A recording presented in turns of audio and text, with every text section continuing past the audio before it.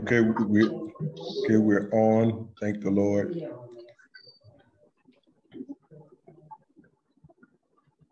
Come and go to that land. Come and go to that land. Come and go to that land where I'm bound, where I'm bound. Come and go to that land. Come and go to that land. Come and go to that land where I'm bound. Yeah, that's a little short part of that song, but I got my difficulties handled, and I do know what we want to talk about today. Well, we should want to go to that land. If you're familiar with the book of Hebrews, there is a heavenly Mount Zion. You can want to go over there to that Mount Zion or go to Zion over there that's in Israel right now. And if your skin looks like mine, you're not going to be welcome right now. I say you're not going to be welcome. If you go over there talking about God Most High, you're not going to be welcome. But there's a heavenly Jerusalem. There's a heavenly Mount Zion where the spirits of just men made perfect resides. And that's that land where I'm bound. Now understand, that's not the only one. The Bible says that the meek shall inherit the earth and shall delight themselves in the abundance of peace. So yes, I'm looking forward to that day just as well, that the Most High will do what he said he's going to do, because he's good in making all of his promises come to pass.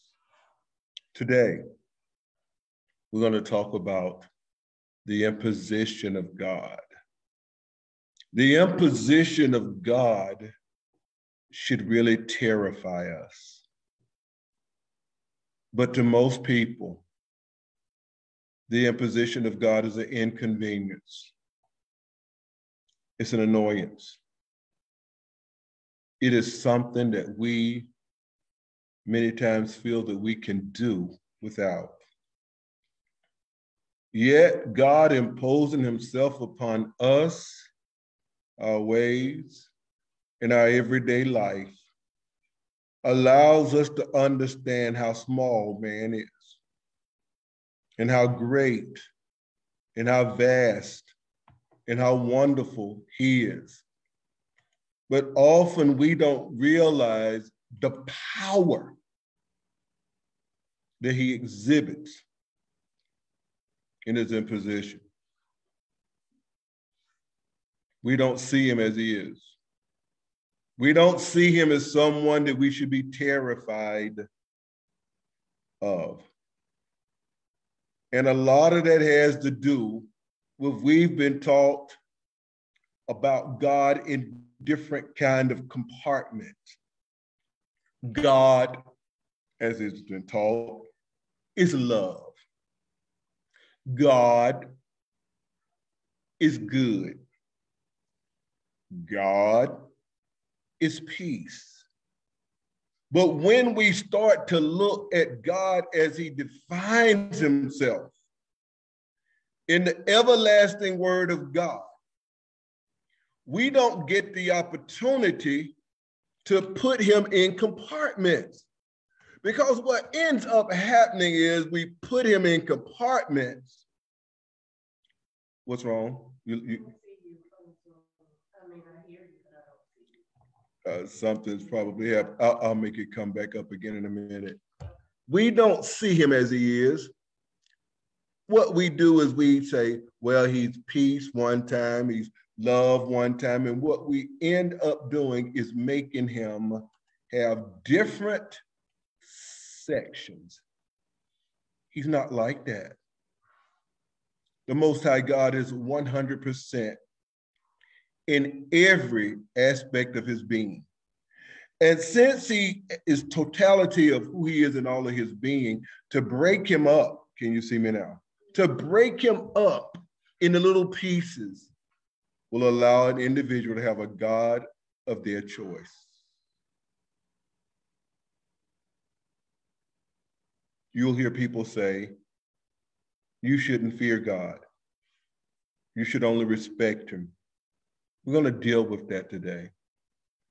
Our working text will be in the 37th chapter of the book of Job. Does that mean that my phone went off? Give me a moment, you all. Okay. So our working text is going to be the 37th chapter of Job. But in order for us to get where we need to be, we're going to need to understand why it is that the imposition of God should terrify us. Let's go to Matthew chapter 8 and 28, and let's look at some stuff. Now, in my left-hand panel, we'll see this is based upon those that only love what we call the New Testament. I don't think I'm sharing my screen yet, so am I sharing it? Yeah, see, I need to share my screen. I want my screen to be able to be seen so that people can look at what I'm doing.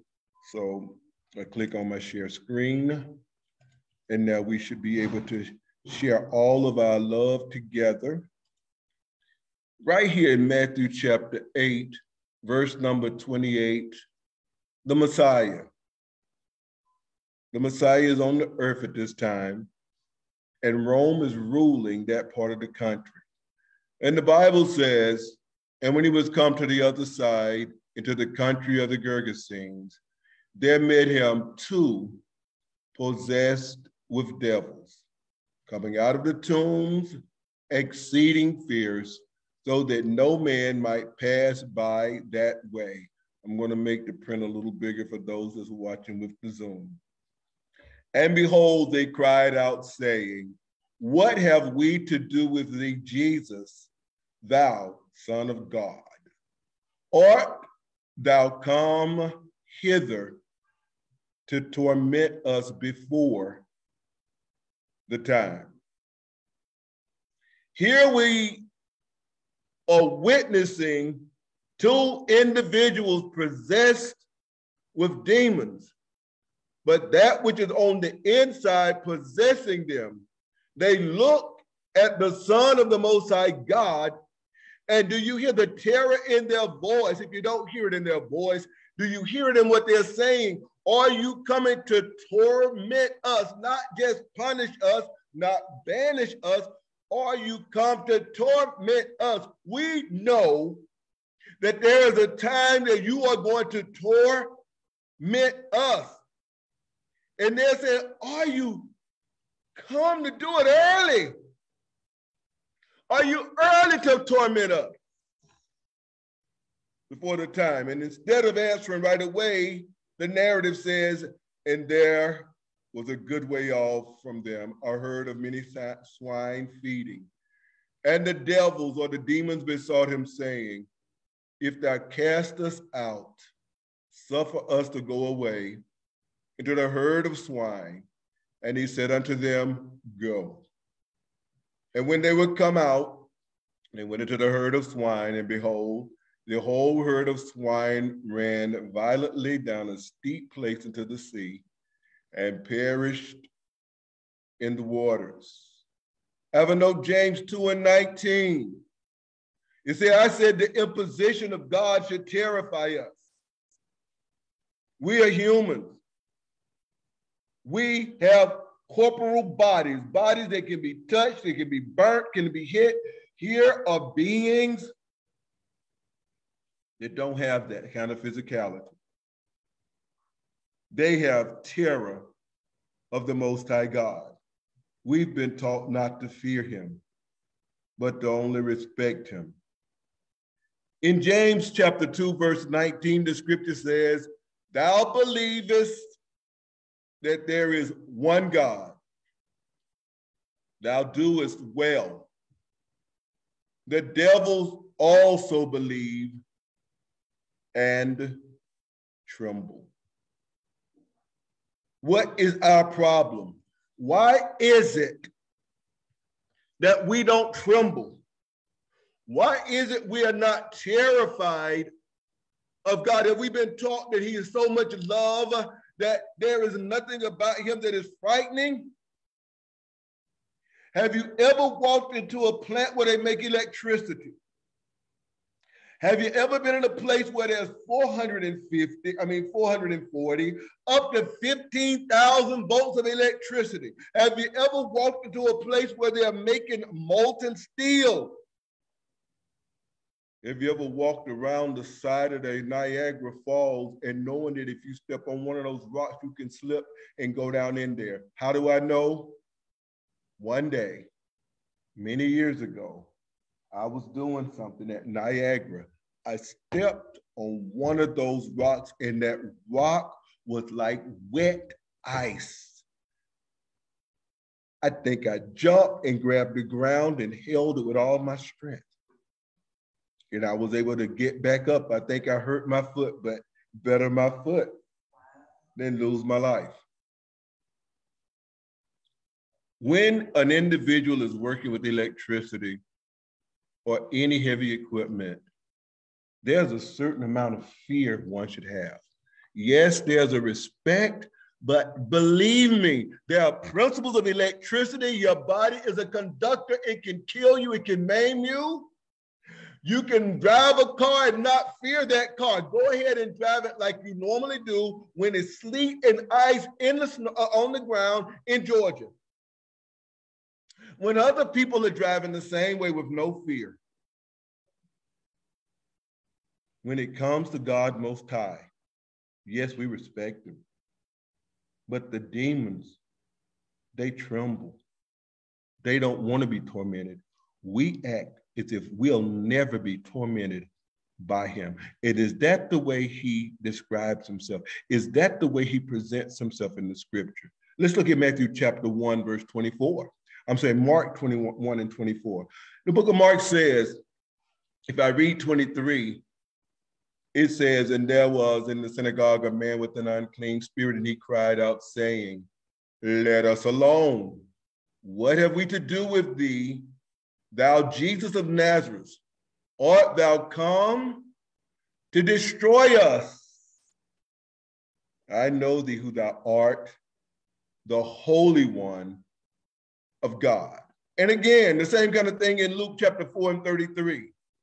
There was a man which had a spirit of an unclean, and he cried out, saying, let us alone, what are we to do with you? It's validated by Luke, what was said in Mark. In Acts 16 and 16, the Bible says, after the Messiah had gone back up into heaven, yet he was still a person that we should be terrified by his impositions in our lives. Not just when you're doing righteously. Look at what it says here. And it came to pass as we went to prayer, a certain damsel possessed with a spirit of divination met us, which brought her masters much gain by soothsaying. Soothsaying, you can come on and get it. Soothsaying is a practice of divination. And it says, in the same followed Paul and cried, saying, these men are servants of the Most High God, which show us a way of salvation. And this she did many days, but Paul, being grieved, turned and said to her, to the spirit, I command thee in the name of Jesus Christ to come out of her. After that, the masters lost much money. Two men, listen to what happened. And the evil spirit answered and said, Tim, go read just a little bit more so they can get it. That was, I'm in 13 now, I'm in Acts 19, 13. There was certain of vagabond Jews, what is a vagabond Jew? They go about from place to place. We might call them like gypsies. Jews, exorcists, they took upon them to call over them which had evil spirits. He said, in the name of Jesus Christ, saying, we adjure you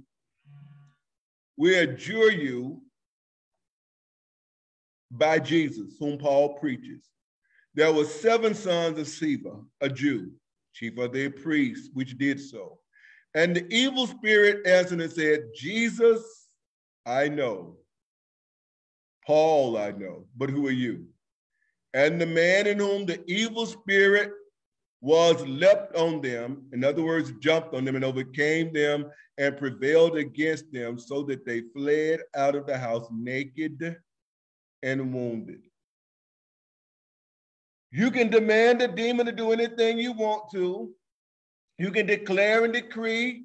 You can speak against evil spirits and against dignities. What the book of Jude tells you not to speak evil against dignities, so much so it shows you that Michael the archangel did not bring a railing accusation against them, but he said, the Lord rebuke you. But the demons are not terrified of you. They're not terrified of me. How much more then should a man be terrified of me? The Bible shows that when Paul preached the word of God, that terror, when it's preached right, should come into a man that's got his mind made that he's not going to follow God. In the book of Acts chapter 24, verse 25, the Bible says, and as he reasoned, who is he talking to? Tim, go back and read more. Read verse 24. And certain days when Felix came with Drusilla, which was a Jewish, not Jewish, I-S-S, Jewess, that means female. He sent for Paul and heard him concerning the faith of Christ. And he reasoned. In other words, he got a discourse. He gave him arguments of righteousness, what being right is before God, temperance, how to keep yourself in line with what the Most High wants, and judgment to come. Not God loves you, not God got a plan of salvation for you. He knows the plans that he has for you of good and not evil. It said he reasoned with him about righteousness, what God demands, what your duty is toward him, temperance, what it is you must do in order to constrain yourself to do what's righteousness, and what the consequence of being disobedient to that is, or the consequences of those that are disobedient for you to be righteous. He says, and the judgment to come. Felix trembled. Look at the word here. Phobos, if you're looking on my page, down at the bottom, there it is. There's the sense of the word terrified, to become terrified. In other words, whatever Paul preached, I need to learn how to preach it. And notice what he did, and answered and said, go thy way for this time, when I have convenient season. In other words, when I get the opportune time, I will call for thee. This man was hoping to get money. The terror did not last long enough for him to make a change. Only two more. In second address, E-S-D-R-A-S, I've already told you all before, Catholic Church and evangelicals tell us not to use these books, yet they use them. Use them in commentaries, and we're not going to act like we don't know what these books have to say to us. But in 2nd Ezra 16 and 10, the Bible says he cast lightnings, talking about God, and who shall not fear? He shall thunder, and who shall not be afraid? The Lord shall threaten, and who shall not utterly be beaten into powder at his presence? This is the God of the scriptures. My last one that I'm going to read, just letting you know we should be terrified if we see that demons are, if we can see that a governmental official is. Who are we to just say that God is love and that God is mercy? The imposition of God should cause us to be terrified. We don't often see his impositions of his wonder as it is. Revelation chapter 15, verse 4, for those that like the last book of the Bible, listen to what these people say.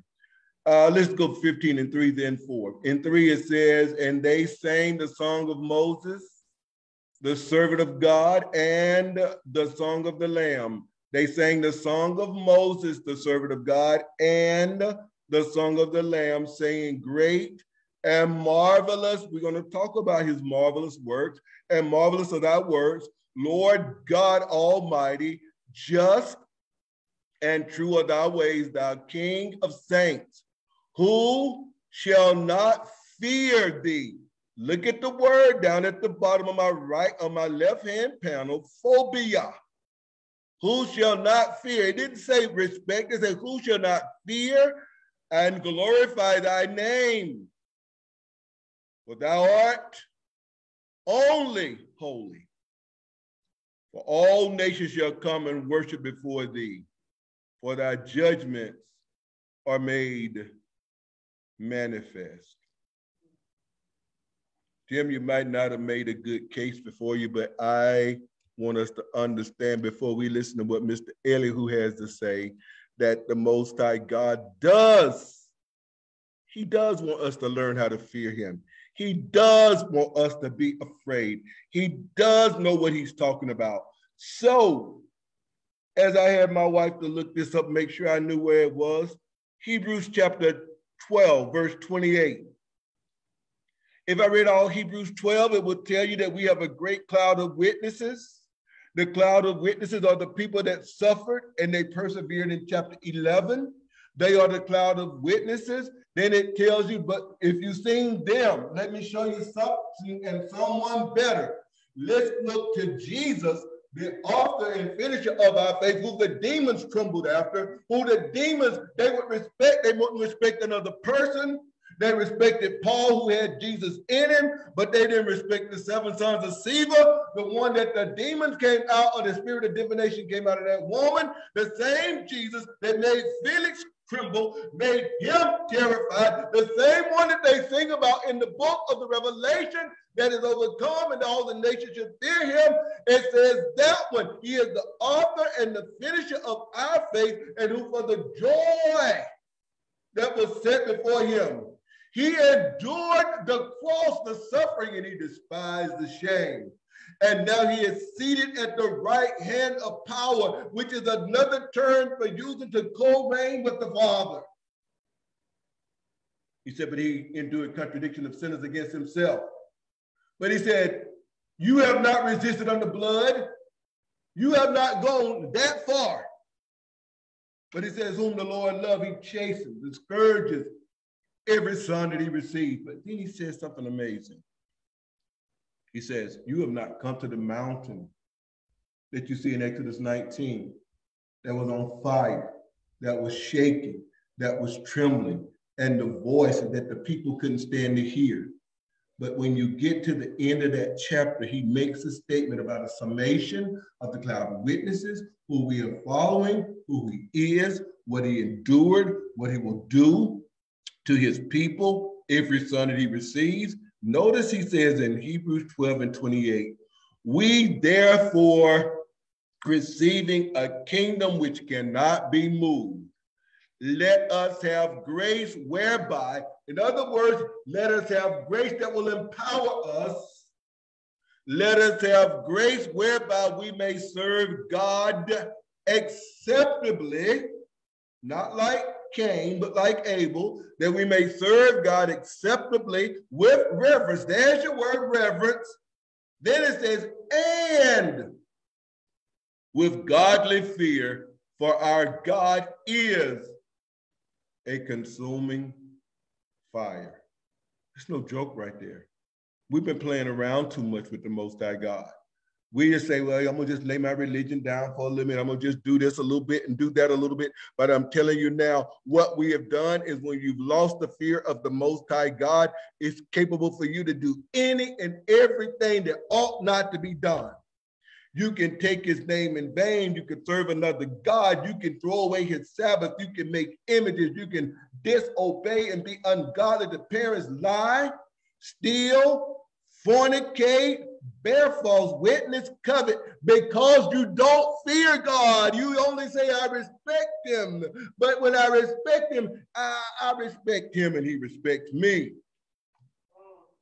Because people have told you God won't force you to do his will. I used to hear a man say, God is a gentleman. Well, ask the 605,000 people that he killed in the wilderness.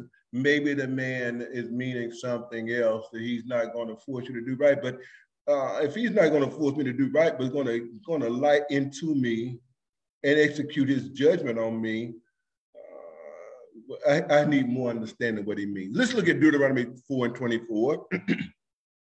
In Deuteronomy chapter 4:24, listen to what it says. For the Lord, for Yahweh, your Elohim, is a consuming fire, even a jealous God. Does that sound like I'm jealous, I just want you to respect me? What was he talking about? Before then, he said, don't make graven images. I brought you up out of Egypt. In the first part of chapter 4, I'm sending you out to the world to be the wisdom of the world so that they can learn from you how to serve me. And then he tells them in that 23rd verse, take heed to yourselves, lest you forget the covenant of Yahweh, your Elohim.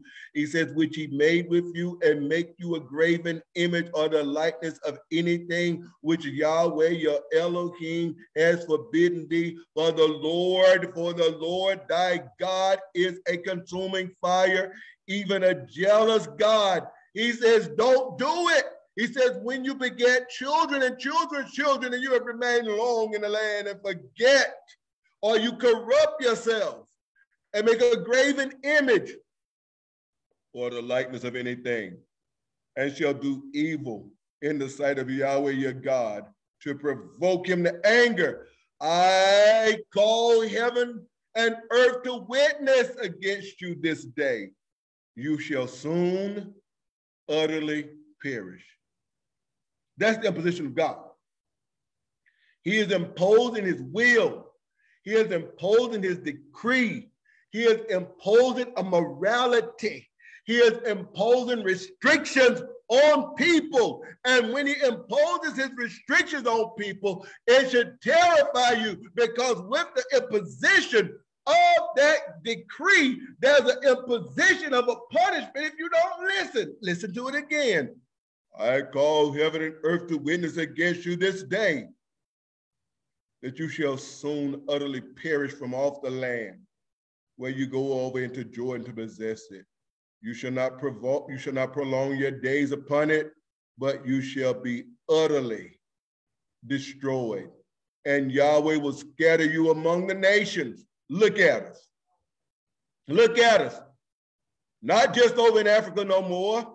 Look at us. Not just in Israel no more. Look at us, Australia. Look at us, Canada. Look at us in the South America, North America, all over the world, and despised all over the world. Heritage taken, but your blood type still there, letting you know who you are. You're a haplogroup. And the Lord shall scatter you among the nations, and you shall be left few in number among the heathen, whither the Lord shall lead you. And there you shall serve gods, or Elohim, the work of men's hands. You're going to be having different kind of holy days that you're going to be celebrating that's not yours. You're going to be celebrating Janus, the two-faced man, and calling it New Year's. You're going to be serving and celebrating Easter, Estore, and you're going to be doing the same thing with Swarte Pete, a black-looking demon that would be around with Santa Claus.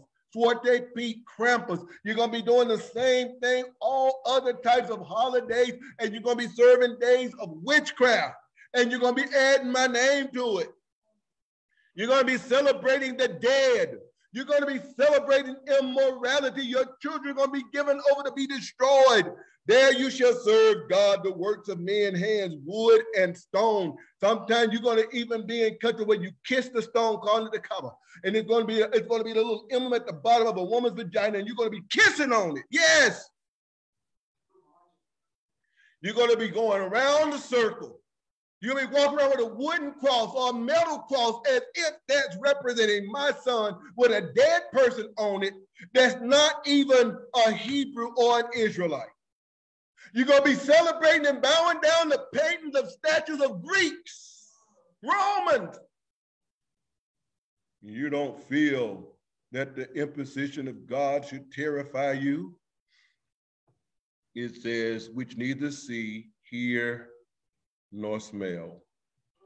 Well, the real question is, Tim, how in the world does that go and fit with the 37th chapter of the book of Job? Well, I'm going to show you. And if you feel like I didn't make a good fit, you can tell me. But I'm saying that Elihu, he came out with something that I think was good to see. Now, what I did was I opened two panels. On my left panel, that's the authorized version. On my right panel, that will be what we call the ESV. So let's listen to Elihu. Again, the imposition of God in our lives should terrify us. This is one of the ways when I talk to atheists or I talk to people that say they don't believe in God, that I show them. I look at what is, and I say, what has to be, what has to exist for what is to be what it is? And I just ask the person, who makes the sun? Why does the sun shine without our permission? We don't ask it to, it does it. The weather changes without our permission. Man is not making the sun shine. He can see clouds and bring rain, but he doesn't normally make it rain. He can make earthquakes, but he's not the one that makes the earthquake all of the time. He is not the one that makes our bodies dependent on oxygen. That's the imposition of the Most High God, showing us that he's in control, that he forces his will, he forces his systems upon us. Therefore, by him setting and putting those impositions on us, we should begin to understand how terrifying he is, because not only is he all powerful, not only is he all wise, that if he can impose upon us heat, rain, cold, snow, that we have to breathe, we have to rest, we have to sleep, how is it that we can't understand that he is the same one to impose upon us our morality? If he imposes the things that we see, why shouldn't we think he doesn't impose the things that we don't see? Well, Tim, that's a big jump. No, it's not. Can you see the air you breathe? Can you see the words that you speak? No, you don't. You see something written down. That's an instantiation of the word. Can you see the thoughts that you have to think? No. So we live in a world and we have concrete things as well as abstractions. So let's let Elihu talk to Job. Job 37, verse number 1. Elihu says, at this also my heart trembleth and is moved out of its place. Hear attentively the noise of his voice and the sound that goeth out of his mouth. I was teaching this class on Thursday, and Elder Lane said he liked it when I read it in the ESV. So I'm going to read from the ESV, and I'll have it open on the left side in the authorized version. So let's go to verse 2 again. He's talking to Job and the men that surround him. Keep listening to the thunder of his voice and the rumblings that come from his mouth. Under the whole heaven, he lets it go. And his lightning to the corners of the earth. And after his voice roars, he thunders with his majestic voice. And he does not restrain the lightnings when his voice is heard. God thunders wondrously with his voice. He does great things that we cannot comprehend. For to the snow, he says, fall on the earth. Likewise to the downpour, his mighty downpour. Most of the time, we don't realize the power. We don't realize the power that's in the voice of God. So I'm going to go to Psalm 29 and just let you just get a taste of the power of the voice of the Most High God. Because we think that we should just reverence him. The imposition of God's thunder is not something we ask for. We don't ask for his lightning, neither can we stop it. But listen to what David said. David says in Psalm 29:1, give ear unto Yahweh, O ye mighty. Give unto Yahweh glory and strength. That don't mean you're going to make him strong. You give him of your glory and strength. You're not giving him glory and strength. Understand the way the man is talking. Give unto Yahweh glory due. That means you owe him his name. Worship Yahweh in the beauty of holiness, in a sanctified way that you're not worshiping him with other gods simultaneously. Now listen, the voice of Yahweh is upon the waters. The glory of God thundereth. Yahweh is upon many waters. The voice of Yahweh is powerful. The voice of Yahweh is full of majesty. The voice of Yahweh breaketh the cedars. You're talking about trees thicker than my body. The voice of Yahweh. If you understand anything about when he came down on Mount Sinai in the 19th chapter of Exodus when Moses was afraid, the voice of the Lord was roaring. We don't know what all was breaking up there. We know the people got scared and said that we don't want God to talk to us no more. Moses, in other words, Moses, you go up there. If anybody die, let it be you. We don't want to go. It says, yea, Yahweh breaketh the cedars of Lebanon. He maketh them to skip like a calf. Imagine big cedars breaking and skipping down the hill. Lebanon and Syrian are like a young unicorn. The voice of Yahweh divided flames of fire. You know, like those fires they have up there in California? Just let the voice of the Lord, and the flames gone. The voice of Yahweh shaketh the wilderness. Yahweh shaketh the wilderness of Kadesh. The voice of Yahweh makes the hinds, or make the deer, the female deer, the calf. It discovereth the forest, and in his temple doth everyone speak of his glory. I just wanted you to just get a taste of what Elihu is saying. Listen, after you've seen what the voice of the Lord is like, I want you to hear what Elihu is saying again. Let's go again to verse 2. Keep listening to the thunder of his voice. Maybe you'll have a different idea when it says, and the Lord came to Adam and he heard the voice of the Lord in the cool of the day. Maybe you won't think it's no more that he's walking through the garden after Adam and Eve and said, Adam, where are you? No. Elihu said, keep listening to the thunder of his voice and the rumblings that come out of his mouth. Under the whole heaven, he lets it go, and his lightnings to the corner of the earth. And after it, his voice roars, and the thunders of his majestic voice, and he does not restrain the lightnings when his voice are heard. God thunders wondrously with his voice. He does great things that we cannot comprehend. For the snow, he says, fall on the earth, likewise the downpour, his mighty downpour. What I really want you to understand is the imposition of God's sovereignty on the earth. At his word, snow comes. At his word, he thunders. At his word, lightnings come. At his word, he does what he wants to. Will you not fear anyone that can impose that on you? I remember as a child making noise, and they said, shut that racket up in there. Shut that fuss up, F-U-S-S. Shut that fuss up in there. Am I right, Gary? Sometimes a little children start screaming, the parents give them alcohol to make them be quiet. Yeah, they will. Sometimes they put their hand over their mouth. Who's going to put their hand over God's mouth? The imposition of God is letting you know who he is, letting you know who you're not.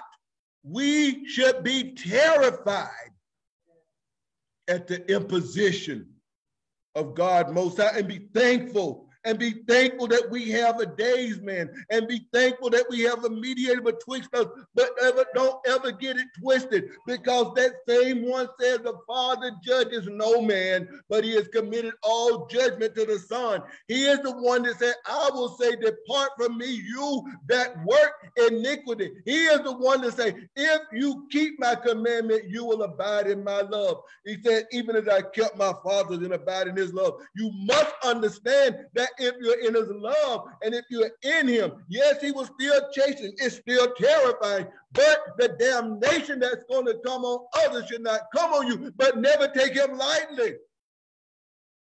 Peter saw him one day, and Peter knew his stuff. He's a professional. Had a professional voice, had his own equipment, had his own transportation, and here comes Messiah. Got anything in there to eat? No, he ain't caught nothing. Throw your net over there on the right side. Look, master, I know you know that God stuff. You're a great teacher, but we've been out here all night. And you, the son of a carpenter. We've been out here all night. We know how to do this, but you know what? At your word, I'm going to let you impose your will on me. Threw his net out there, caught so many fish, the net was about to break. Now, I don't know what they were getting per fish then, but if one fish is enough to feed a family, let's just say, I know when I go to the farmer's market, some fish about that big, you might pay $20-something for it, okay? Depending on what it is. I'm just saying the whole fish, because they wouldn't have been filleted coming out of the water. I'm saying how long, not the thickness, the length. Thickness may be like that. I'm sorry, Gary. But what I'm saying is that might have been enough to give him enough money for 2 or 3 months or more. And the net started to break. And what did he do? He realized something. And he says, get away from me. I'm a sinful man. Because the imposition and realizing who he was. If you don't think the imposition of God could cause terror, do you think Isaiah was stupid in Isaiah chapter 6? When he saw the Lord high and lifted up, and the train filled the temple, and the smoke was going in, and he said, woe is me. He ain't even saying, because I've seen the seraphim 5 or 6 ways that could have scared me. I've seen the Most High. Woe is me. When Joshua saw him in that 5th chapter, I believe it's the 5th chapter of Joshua, not the 7th. It is the 5th. It's the 5th. 7th is Achan. And when he saw him, he didn't fear at first. He was concerned. But when he knew who he was, fall down to his face. The imposition of God Most High is something we shouldn't take lightly. The imposition of God is that when he interacts in this world, it's a condescension for us. He does not need us. He can destroy us. If the finger of God can cast out devils, if the finger of God can write on stone, if the finger of God can cause Pharaoh's people to tremble, what about his whole being? So Elihu, when he's speaking like this, don't take what he's saying as weakness.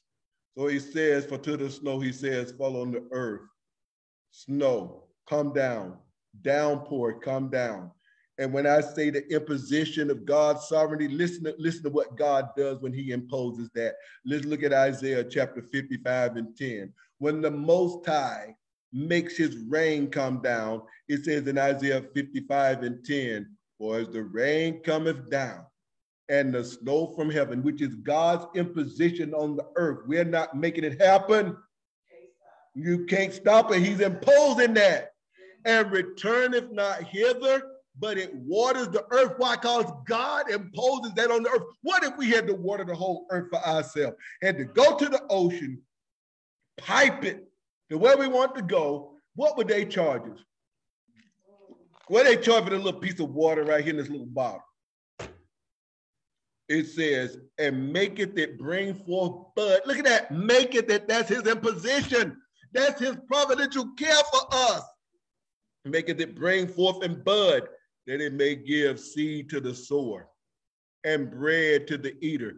If you can see the imposition of God doing those things to build you up, why can't you see verse 11? So shall my word be that goeth out of my mouth.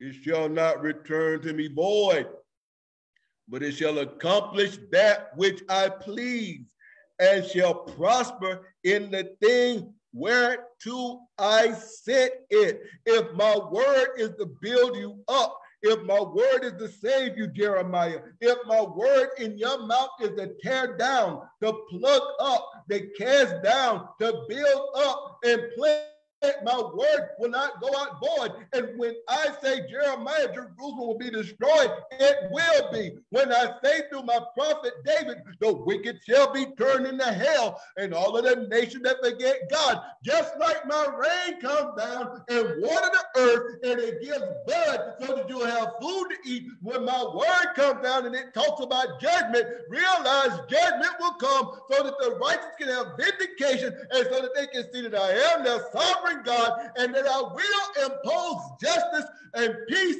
in the land. The imposition of God should terrify us.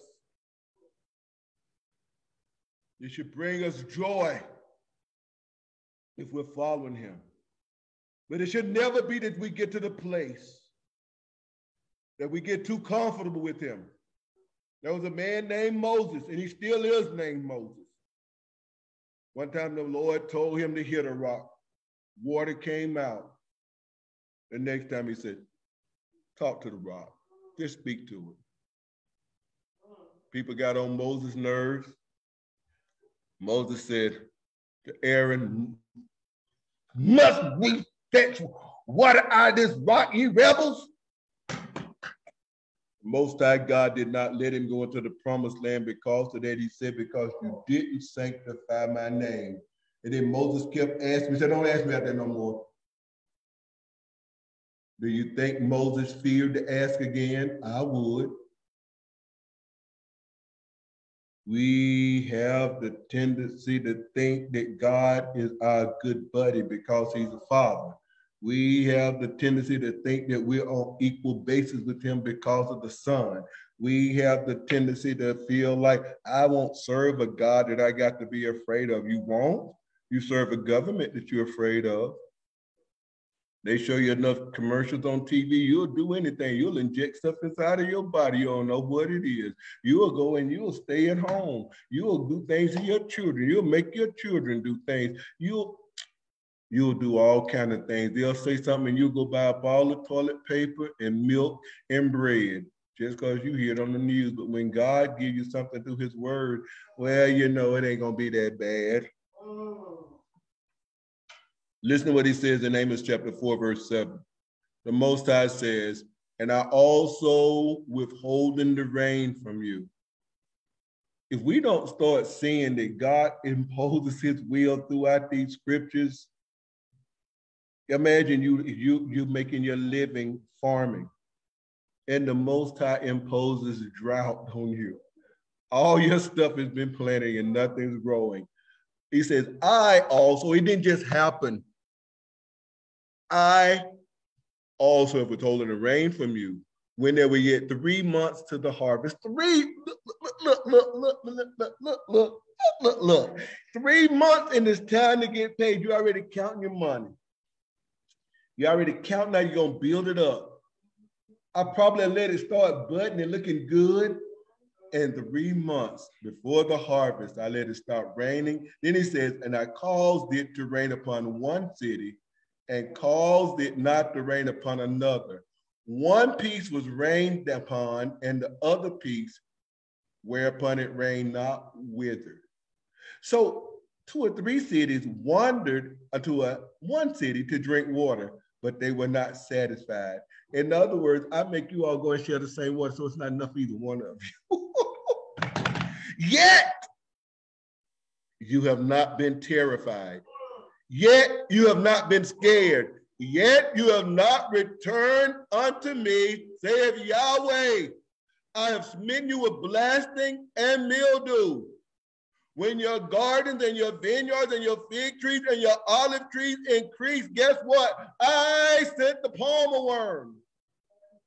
I'm in Amos chapter 4, verse 9. I'm sorry. 4 and 9.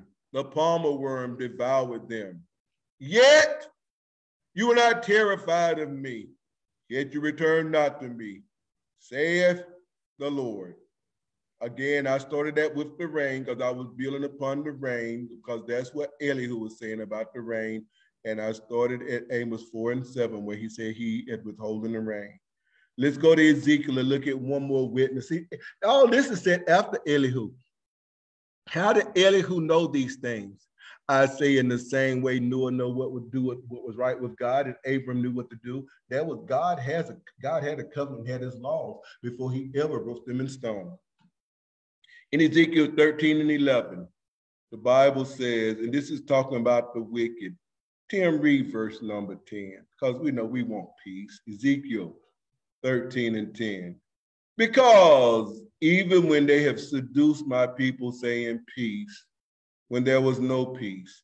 In other words, please understand how I'm framing this. Judah's getting ready to be destroyed. And you got people that are saying, they're declaring, they're decreeing that there's going to be peace. But when you don't fear the Most High God, there are times when he'll come in and impose his will over your will to let you know your will is a contingent will. His is an independent will. And so he says, you have seduced my people, saying peace when there was no peace. And one built up a wall for protection, and lo, others daubed it with untempered mortar. In other words, not a strong joint. Say unto them, which daub it with untempered mortar, that it shall fall. There shall be an overflowing shower. What? I'm going to send enough rain that I'm going to destroy it. And ye, O great hailstones, and ye, O great hailstones, shall fall, and a stormy wind shall rent it. Lo, when the wall is fallen, it shall not be said of you, where's the daubing, where you have daubed it. Will you not be terrified of a God that can take your plans, your well plans, and your job that you can do that other people accept and show you up that you wasn't who you say you were? And this is not just talking about a wall you walk. This is talking about your lives.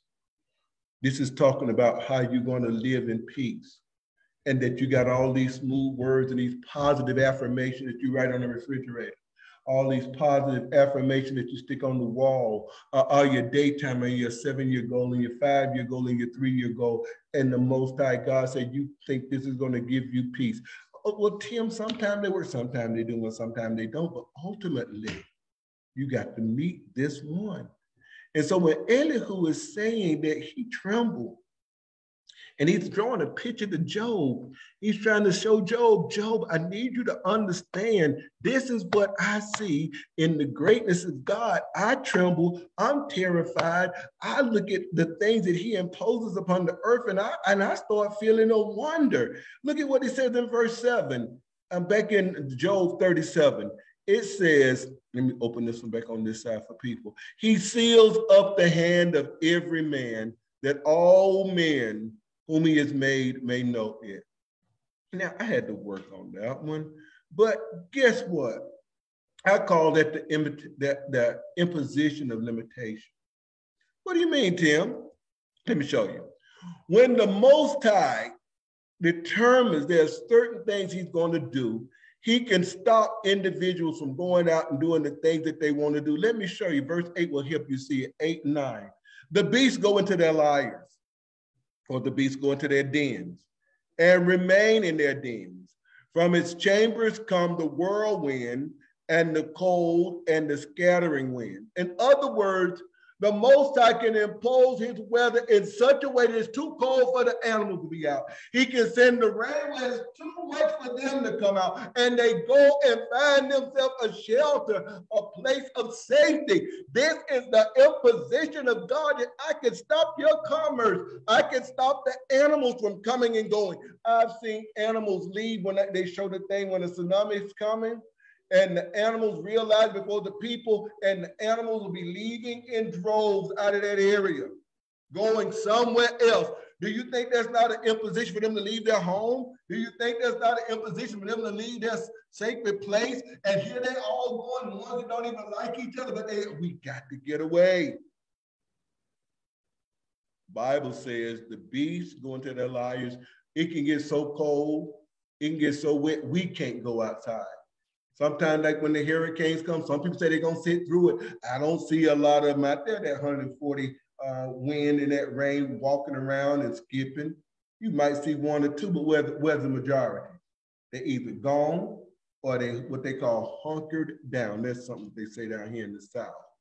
But listen to what the Bible says in Psalms 135:7 about God's snow, his rain, and how he imposes it. In Psalms 135:7, it says, he causes the vapors to ascend from the ends of the earth. He maketh lightnings for the rain. He bringeth his wind out of his treasuries. In other words, what you begin to understand, it's not just happening. Do you not fear the awesomeness of someone that does that at his own will? Whether you're saved or unsaved. Jeremiah chapter 10, verse 13 says somewhat the same thing. It says, when he utters his voice, there's a multitude of waters in the heaven, and he causes vapors to ascend from the ends of the earth. He makes lightning with rain. He brings forth his winds out of his treasuries, almost as if he's saying the exact same thing. But what we get to see is that he can seal your hand. He can stop you from doing things that you want to do. Look at 7 again. He seals up the hand of every man, that all men whom he made may know it, that you are subject. The beasts go into their lives. They remain in their dens. From his chambers come the whirlwind, the cold, and the scattering winds. When the Most High takes that same rain, that same vapor, he can send it down cold as snow. He can send it down as ice. He sends his winds, and they can't stop his wind. Listen to verse 10. By the breath of God, ice is given, and the broad waters are frozen fast. He loads the thick clouds with moisture, and the clouds scatter his lightning. They turn about and around by his guidance. That guidance, that word here, look at that word. That I highlight that word, and it's tabulat. That word is a word like navigation, like a ship. The Most High, the clouds, when they move, and the lightning and whatever moves around, it says he does it by his guidance. King James, let's say, how would King James say that? Let me go over here to verse 12. You got to go back to that book. It says, and he turns about by his counsels, okay? So you might miss that. It's the same Hebrew word up under there, see? Same Hebrew word. It's just a different surface word. But he does that by his guidance. Then it says, why does he do that? To accomplish all that he commands them on the face of the habitable world. Now my question is this. Do you think that if you saw God right now in his essence, you'd be just like this? Hi, God. Hi, Yahweh. Glad to meet you. It's a beautiful day in the neighborhood, isn't it? It's a beautiful day for a neighbor. Would you be my neighbor? We have no full clue of what it would be like to see him. When they've seen the sun, it caused fear. When Moses saw the back, when the demons saw him, They were afraid. The Bible says the demons that have already seen him, they trembled. We don't. When they veiled him, that was one thing. When they saw him without the veil on the Mount of Transfiguration, the 17th chapter, Peter said, it's good for us to be here. Let's build 3 tabernacles. The Bible said he didn't know what to say. At the time you can become discombobulated. But then that voice spoke. This is my beloved son. Hear him. So it says he guides them and it accomplishes all that he wants it to do on the habitable world. Going back to what we saw in Isaiah, I believe 55, his word does the same thing. He has different agents that he guides his word through so that it will accomplish what he wants it to accomplish. For some vindication and for some damnation. 13, whether for correction, for his land, or for love, he causes it to happen. I like the way it says it in King James. Listen, for he causes it to come, whether for correction or for his land for mercy. Let's get back to the context. It says, by his breath, frost is given. By his breath, waters are straightened. By the watering, he wearied the cloud. He scatters his bright cloud and is turned about by his counsel, that they may do whatsoever he commanded them upon the face of the whole earth. He causes it to come, whether for correction. Remember the flood in Noah's day? It's not the only time he's used water for correction, or his land for mercy. Should we not tremble? If you knew you were going to meet him today, what could you do to be prepared? Verse number 15, hear this, O Job, stop and consider the wondrous works of God. Do you know how God lays command upon them? Do you? I've told you how awesome his works are. Now I want to know, do you know how he lays his commands on the clouds, the rain, the snow? Do you understand how? I'm telling you that. Do you know how? And causes the lightnings of his cloud to shine. Do you know the balancing of the clouds, Job? Do you know? Or the wondrous works of him that is perfect in knowledge? Job, do you understand how perfect the knowledge of the Most High is? They didn't call it the water cycle then, but he described it. Do you know how perfect his knowledge is? Is your knowledge that perfect, Job? You say you want to meet with him. You say you want to argue your case before him. Okay, Job, I've shown you his power. Job, I've shown you how terrible he is. Job, I've shown you that, but now I'm just saying, do you understand how he does these things right here that we see a lot? Okay, let's look a little bit. He says, whose garments are hot. You whose garments are hot when the earth is still because of the south wind.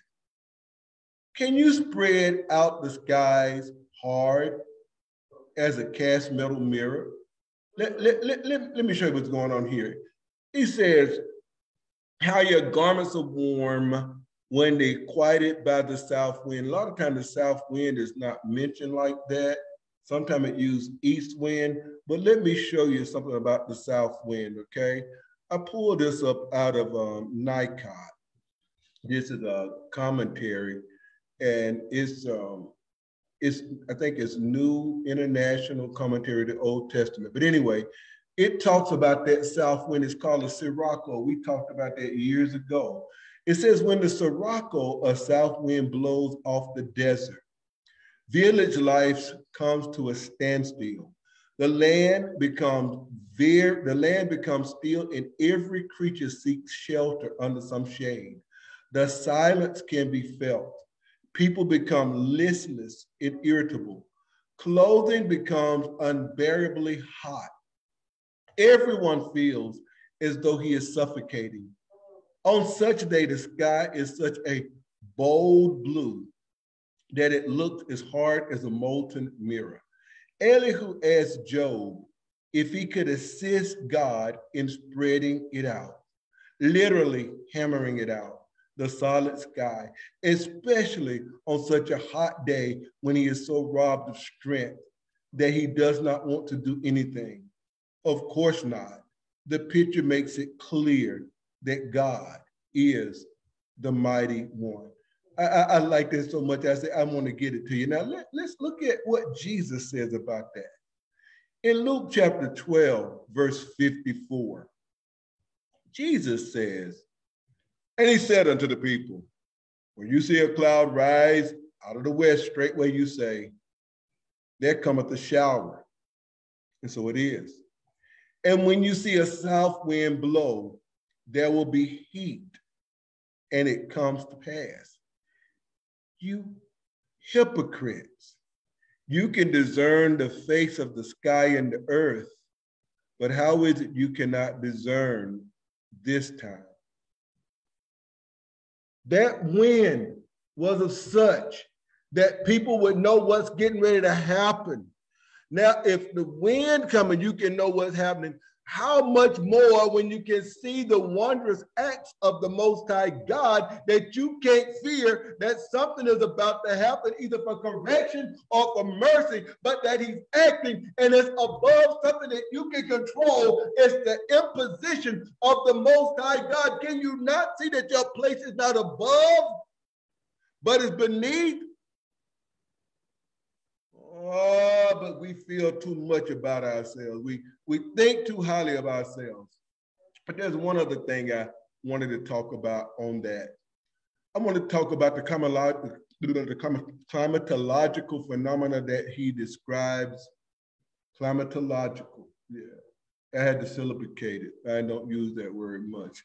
He describes indigenous to Palestine, where the west wind would bring inland moisture from the Mediterranean, and the south wind would bring heat from the Negev desert, a furnace blast of desert air common in late spring that can raise the temperature 30 degrees in an hour. That's what I wanted you to see. 30 degrees in an hour. It doesn't even, look, if it's 10 degrees somewhere and you raise it 30, the people will like it.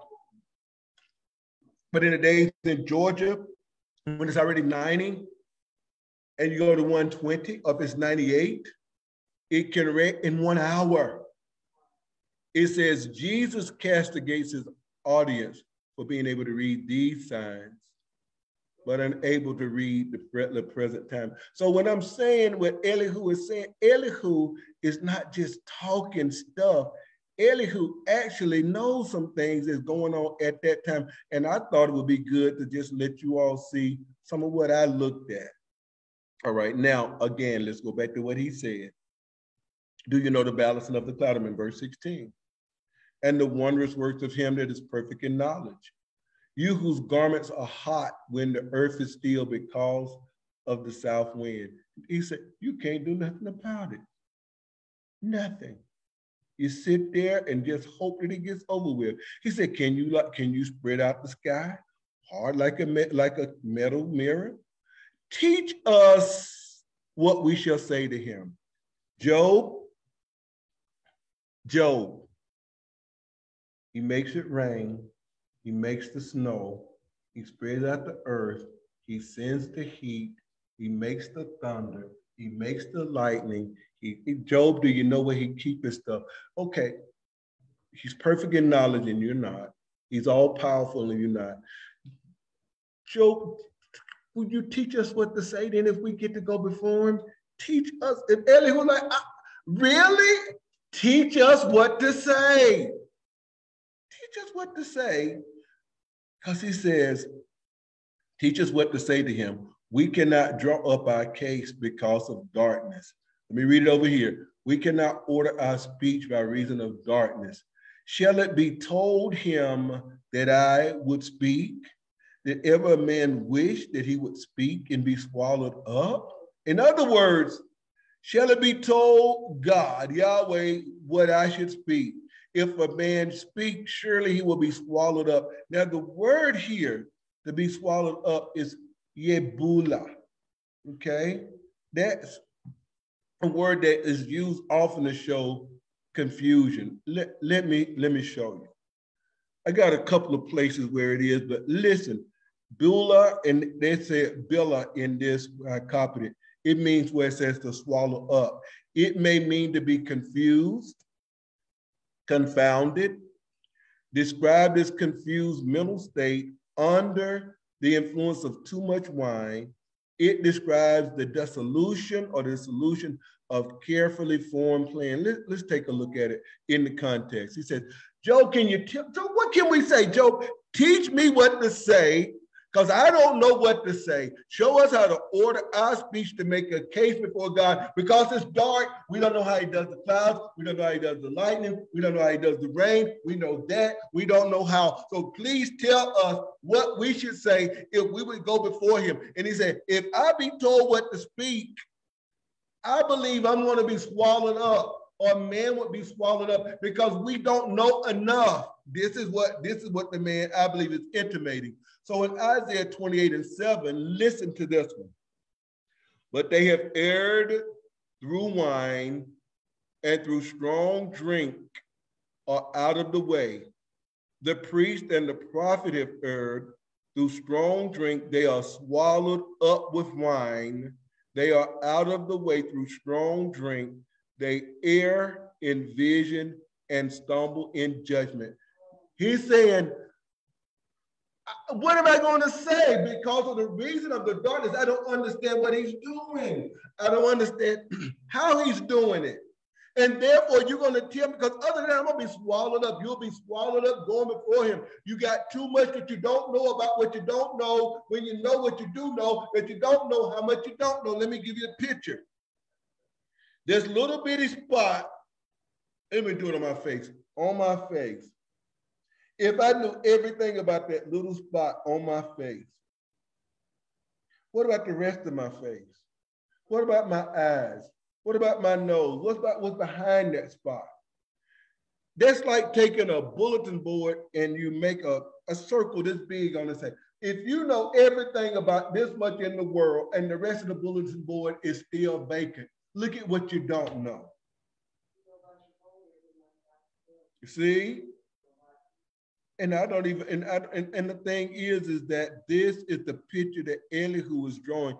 And it showed that the priests have erred through strong drink, and it lets you know how they are failing. Look at what it says in Isaiah 3:12. This is a good one. And it says, as for my people, children are their oppressors. Women rule over them. Men, when women rule over you, that's a sign of a curse. That's a sign of folly, that women ruling over you. And when you're supposed to rule over women, you're supposed to do it like God said. The Bible said, he that ruleth over men must be just, ruling in the fear of Yah.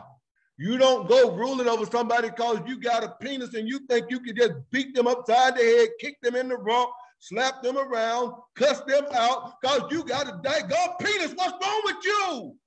It can be cut off. You can die. It ain't all of that. Because your muscles are big, it ain't all of that. And the converse is true. Just because you feminist and you got a vagina, that don't mean you rule the world. No, we got one ruler. It is God. He sets the pattern, just like he sends the rain, it waters the earth. He sends his word and it waters the people and gives them life eternal from the everlasting water. He sets the order. We don't know who he is. Feel like saying dadgummit, but I'm not going to say it. And it says, women rule over them. O my people, they which cause thee to err and destroy, they which lead thee, cause thee to error and destroy. That's that word swallow. And destroy the way of thy path. Now you see what Elihu was saying. Elihu said, Job, you really? You teach us what to say, but by reason of darkness, we're going to be swallowed up. We don't know which way to go. We don't know how to do. I'll give you one more, Psalm 55:9. The chief musician, the Nigemoth. This is a masculine Psalm of David. Go down here to verse 9. Destroy, O Yahweh, and divide their tongues. For I have seen violence and strife in the city. What is this about? So that the Most High will confuse the people so that they cannot accomplish their goals. What's the context when we're looking at this? Go back to the 19th verse of chapter 37. Elihu says, teach us what we shall say unto him. Job, you want a meeting? Teach us what we should say. It says, for we cannot order our speech by reason of darkness. He already proved his darkness before he got to that clause. Shall it be told him that I speak? If a man speak, surely he shall be swallowed up. In other words, he'll be confused. And now men see not the bright light, which is in his cloud, but the wind passes and cleanses them. Now, let me read it in 21 because 22 got something I need you to see. It says that now no one looks on the light when it's bright in the sky, when the wind has passed and cleared them. Out of the north come golden splendor.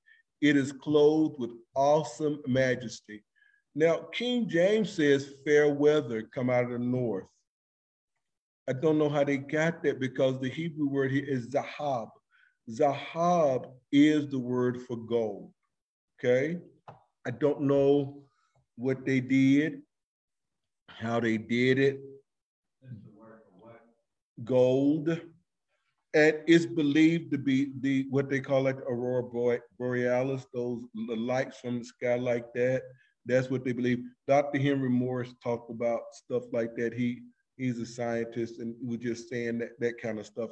He wasn't talking about gold dropping down, and maybe that's why they said fair weather. So in ESV, it says, out of the north come golden splendor. See, God is clothed with awesome majesty. But in KJV, it says fair weather cometh out of the north. And with God is terrible majesty. So you can see it's still talking about the majesty. I still don't know about the fair, and I ain't gonna try to fix it. I gotta leave that alone. Verse 23, touching the Almighty, we cannot find him out. He is excellent in power and in judgment and in plenty of justice. He will not afflict. Again, let me read it in ESV. The Almighty, we cannot find him. He is great in power. Justice and upon abundant righteousness, he will not violate. I prefer violate as opposed to afflict. You see that word violate, yeah, ane, it means to be wretched, to be emaciated, cringe. These are just some of the glosses. But to afflict, that would contradict what he does do with the qualifier. You could say he don't afflict somebody to damnation, but he'll afflict the righteous. This is what this whole book is about. So it would look like Elihu is just lied if we didn't look behind that, violate. Now, Job could feel he was violated, but remember, there's a scripture that says the earth is the Lord's and the fullness thereof, the world and they that dwell therein. So when you belong to the Most High, he can do whatever he wants to you. And if the person don't like me saying that, they still don't get to change it. Verse number 4, therefore men fear him. The word yaru. We get yare, fear, not just respect. Therefore men fear him. He does not regard any who are wise in their own conceit. Let me read it in this one too. Men therefore fear him. He respecteth not any that are wise of heart. You see, when it says wise of heart, context. So let's look at this last part as we finish. He's made these statements. Job, you seen how majestic this God is? He did weather, he did clouds, he did thunder, he did lightning, he did rain, he did snow, and then he starts saying, now do you know how he does it? Do you know how he holds up the cloud? Then he comes back and say, you know what? He's imposed all these things on us, and you want to talk to him. You coming in there in darkness. What are you going to say? How are you going to say it? If you don't know enough about these things, how are you going to know about the other? Somebody said, Tim, I don't see where he got that from. those of us that have read it before, we know that the Most High takes it way deeper than that. You ask, Elihu might ask him a couple of things that you don't know, but the Most High got a list, and it's not even exhaustive what he gave him. But listen to why I think it's important to see how Elihu laid that case out. In Job chapter 9, verse 1, listen.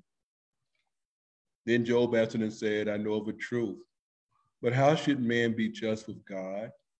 If he will contend with him, he cannot answer him one of 1,000. I'm going to go to ESV. Come on. I want to go back. I want to go to ESV because Elder Lane said he could understand it better. So give me a second. Job 9. All right. It says, I'm in verse 2. How can man be right before God if one wished to contend with him? Or one could not answer him once. What happened to my thing? Somebody's talking on the conference. I need whoever it is on the conference line to mute their phone, please. It says, he is wise in heart and mighty in strength, who has hardened himself against him and succeeded. This is Job talking because he wants to have a case with God. And he said, so who has hardened himself against God and succeeded? He who removes mountains, they know it not. When he overturns them in his anger, who shakes the earth out of his place, his pillars tremble, who commands the sun, and it does not rise. He seals up the stars, who alone stretched out the heaven and trampled the waves of the sea. He made the bear and Orion and Pleiades in the chambers of the earth, who does great things beyond searching out and marvelous things beyond number. Behold, he passes by me. I see him not. He moves on. I do not perceive him. He snatches away. Who can turn him back? Who will say to him, what are you doing? God will not turn back his anger beneath him, bow the helpers of Rahab. How then can I answer him, choosing my words with him? Though I am right, I cannot answer him. I must appeal for mercy to my accuser. If I summoned him and he answered me, I would not believe that he was listening to my voice. For he crushes me with the tempest and multiplies my wounds without cause. You see, a lot of what Elihu is saying, he's speaking of God's greatness, but he's still wanting to meet with God. And Elihu is, I've heard you, but what are you going to say? And you almost hear Job saying the same thing. Listen again to verse 16. If I summoned him and he answered me, I wouldn't believe he was listening to my voice. He crushes me with a tempest and multiply my wounds without cause. He will not let me get my breath, but fills me with bitterness. If it is a contest of strength, I give. Behold, he is mighty. If it's a matter of justice, who can give him papers and summons him? Though I am right, my own mouth would condemn me. Though I am blameless, he would prove me perverse. I am blameless. I regard not myself. I loathe my life. It is all one. Therefore, I say he destroys both the blameless and the wicked. When disaster brings sudden death, he mocks at the calamity of the innocent. The earth is given to the hand of the wicked. He covers the faces of his judges. If it is not he, who then is it? Job and Elihu in many ways are saying the same thing. But Elihu is not going through it. We can be theologically sound and right. Let the day come that you lose a loved one. Let the day come when you're sick and can't get up. Let the day come when your income is taken because of a lie. Let the day come your family is dismantled. These things we can know.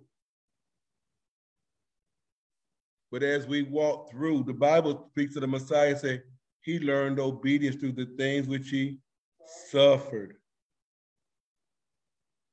Job is saying If God condemns me, I'm still condemned. But I know I'm innocent based upon what revelation that I have. I'm righteous. And I believe that the Most High agreed with Job. I can show you in 42:7. But at the same time, he also knows there's some things that you didn't know that was above your pay grade. I'm not charging you for wickedness for that because I hadn't revealed it to you. See how sweet he is? I've given you enough for salvation. I've given you enough to glorify my name. I've given you enough to be an aid and a light to the dim and the dark. But Job, I'm still terrible. I'm terrible. The imposition of even this on you lets you know you should be terrified of me. You should love me and be terrified of me at the same time. You should not want to violate me. You should not want to take me for granted. You should love my terror when you know that your enemies are getting about this close to my day of judgment. Someone say that, Tim, how can I be terrified of God and love him? You love God. You love the Most High when you're terrified of him because of the fact he is always just. He is always righteous. He always imposes that on us. And that this world is not our home yet. We are pilgrims. And in his awesomeness, he can take us through anything he wants to. It can make you fear and shake as Moses. You could be a son out in the garden crying with great tears, crying to the one that can deliver you. And you may end up having to say, not my will, but thine. But with the humiliation and with the suffering, it looks like there is a co-equal in proportion to the suffering, an exaltation that comes with it. Our greatest fear of the Most High God should be that we think that we know everything about him. We know that which he tells us, and some of the things he tells us he doesn't exhaust, but we can speak meaningfully of him.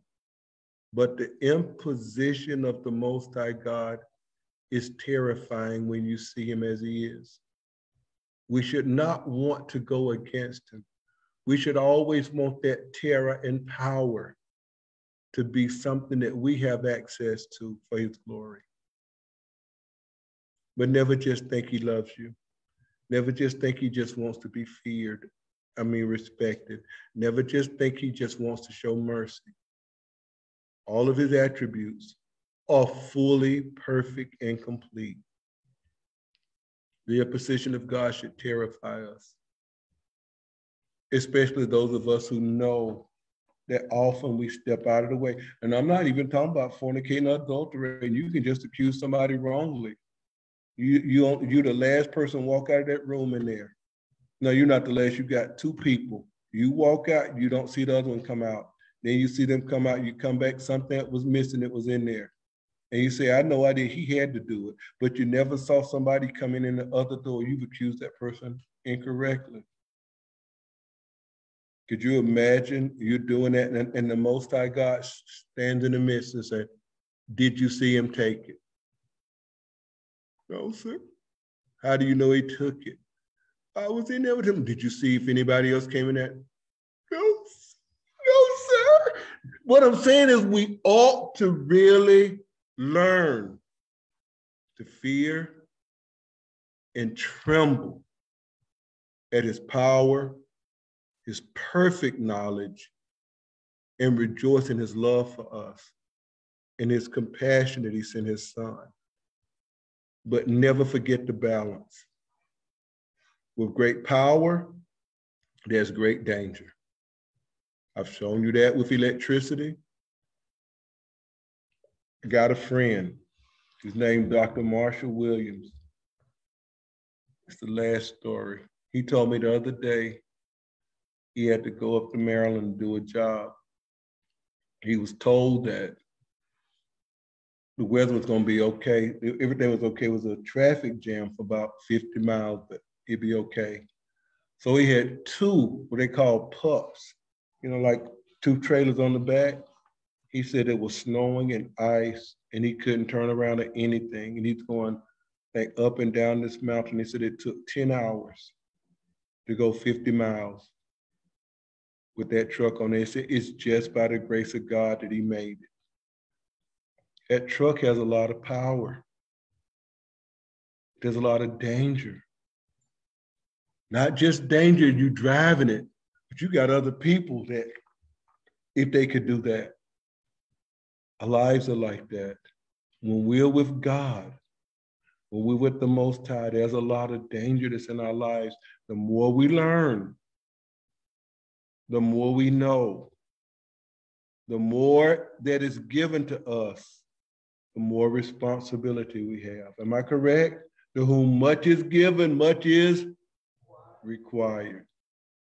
So let's start thinking more about the imposition of the Most High God and realize that is truly one of the ways that we are able to let people know we don't run anything, that there is someone, and we call him Yahweh Most High, the Most High, Yahweh. We call him by his name in as much as we know that he imposes everything on here that we see.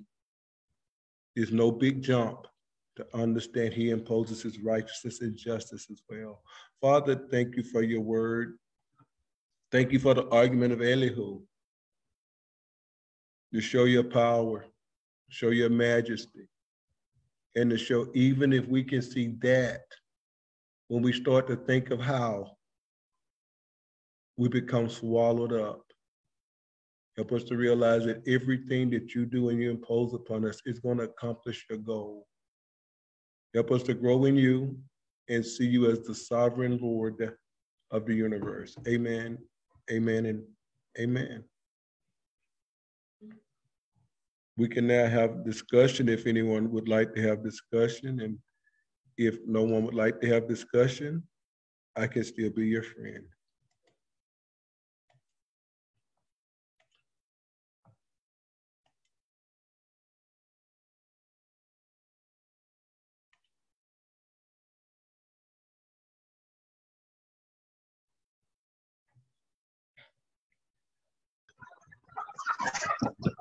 Hi, Pastor Tim. How you everybody doing? Today? Doing well, and you, Elder Lane? Very, very, very interesting topic. You brought everything in, especially the introductory of the responsibilities to Christ. And I'm stepping out. I'm at a funeral, but I've been listening the whole time. And I had to step out to let you know that I'm here with you. It's very interesting, and Elihu and Job are finally winding down to where you're going to see things turn around. And but I stepped away from my family right quick to let you know that I'm here. It's beautiful, and it's a great lesson, great topic, and I do hope somebody has some illustrations to put on it. But you covered it so well until it's going to be hard to, stick a hole in it. It's going to be hard. So, but anyway, it was great, and it's bringing it to the point to where, Job and Elihu are going to come to, the foundation, and people are going to see the truth. Going to see the truth where God is truly going to turn things around for Job. And Elihu, joining us, and we appreciate you. And you stay safe out there, okay? Yeah, I got to get back on the road in the morning. I got to get back to Atlanta. But it's a friend of mine. We've been close for years. My sister passed day after Christmas. And I didn't know the funeral was going to be today because I was supposed to leave Thursday. But since the funeral was going to be Saturday, I just stayed over a couple more days. But I want y'all to know I'm here, I'm listening. And man, it's great and it's beautiful, So all you guys that's in the sound of my voice, let Pastor Tim know he's doing a great job. Comment, speak out. Let him know he's teaching us something. You know, don't just sit there silent, because God, he wants us to be open and to speak out. Again, and we appreciate you, okay?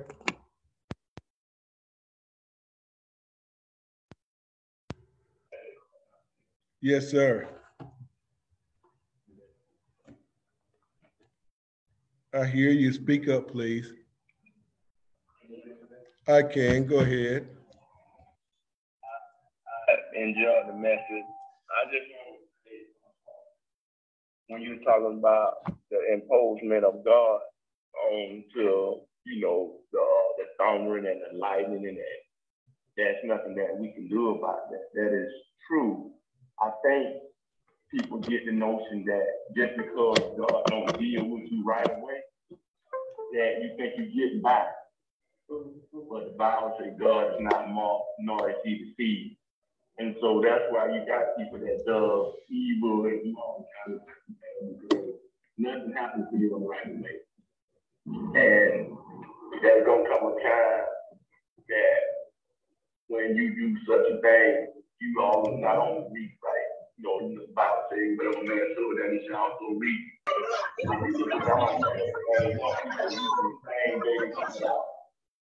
And so what a good message with Peter who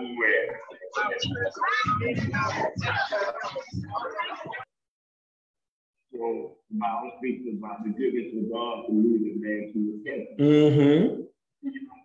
Even when we were yet sinners, God still had mercy upon us. Yes. You know, I remember driving drunk, don't even know how I got home. And I had no love for God, but he still had mercy upon us. And so I think oftentimes when we don't see the wrath, we feel like, people feel like they're getting by.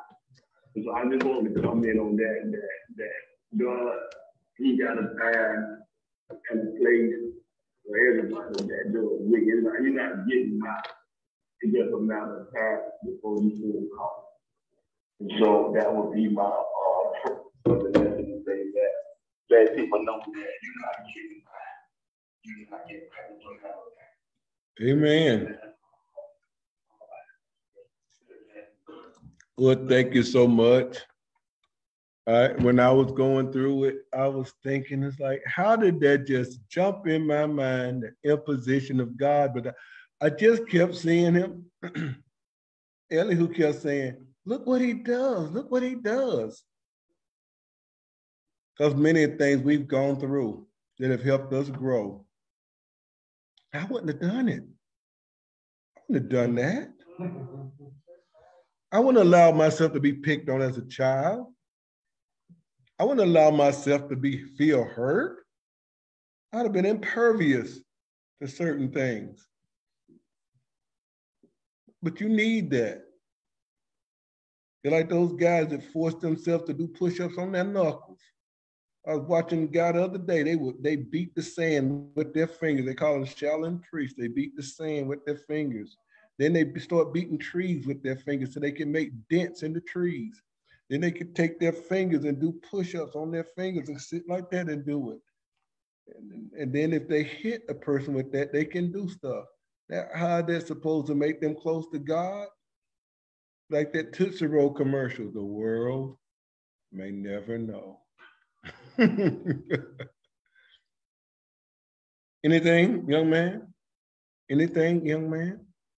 I think you've given a clear, obvious exposition and bringing many examples. I don't really feel like I have anything to add, but I did think of something. One on person, I'm gonna use a person because I'm a person, and I'm not talking about me. When a teacher gives a test, they know how to test, and they know more than the one taking the test. That's generally how it is. I mean, where you need to be tested, and knowing also the things that you don't know, what you should know. So we consider the Creator who is, he says the Son is wisdom, righteousness, and power. I think sanctification. So he says, I am. It's perspective. I keep saying perspective, and I have to be reminded. So if the one who gives the test knows what you need, I have students tell me sometimes, they'll ask me questions. And sometimes the questions they're absurd. Or sometimes they're like, you're not thinking about this, because a lot of times by question, you can gather where a person's coming from, if it's I didn't want to, or I just misunderstood. They're valid questions, but some of them, like, you really shouldn't ask that. Like, maybe the question is, we're going to do anything important today. And you're the teacher. Yeah.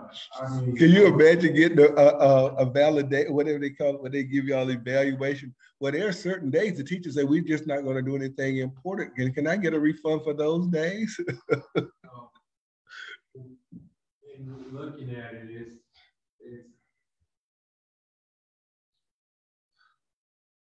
he said he's not gonna put more on you than you can bear and correct. Right. And sometimes that's scripture without perspective. It don't seem like that's true. It don't seem like that's true. And I used to read it because there's a part where saying you make a way for you to escape. I'm like, well, what does escape mean? Does escape mean I'll escape it? Does escape mean that you can go through it? It's like, I think endurance is there. So when we're hitting him, and remember what his son endured, it's like perspective. So that's a little bit of what I thought. I really like how you made it fear. Thank you. You can't see him.